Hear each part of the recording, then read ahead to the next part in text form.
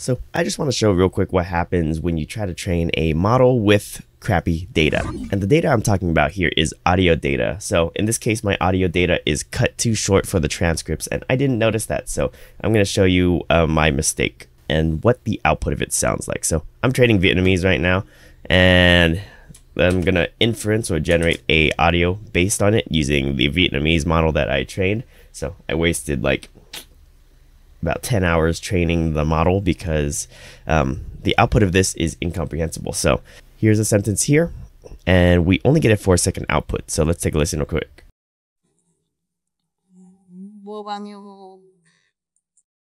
So there you go. There was absolutely nothing in there. And the reason that's the case is let's take a listen. This is supposed to be the correct transcript right here, or at least the Whisper X transcript. And then here is the audio file,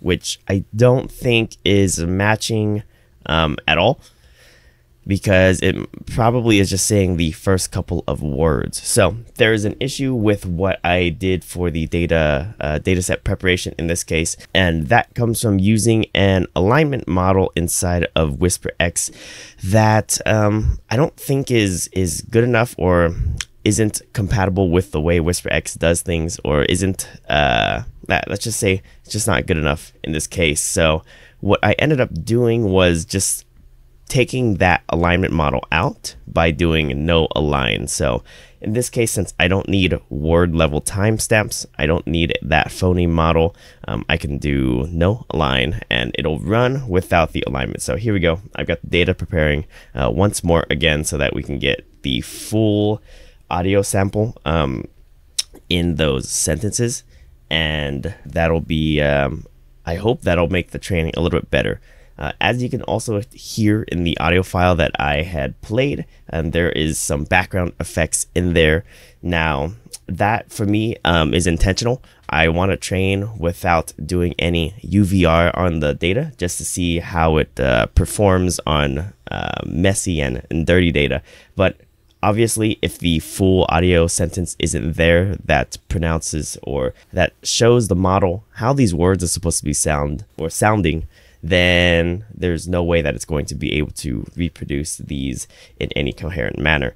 So what's actually happening is, let's say we go into our tokenizer here. So what ends up happening is we train the GPT-2 model to train these tokens based on that audio file that's cut short. And that audio file that's cut short doesn't have all of the characters in here. So it could be relating, you know, wrong words to specific tokens, or actually just having no audio for specific tokens.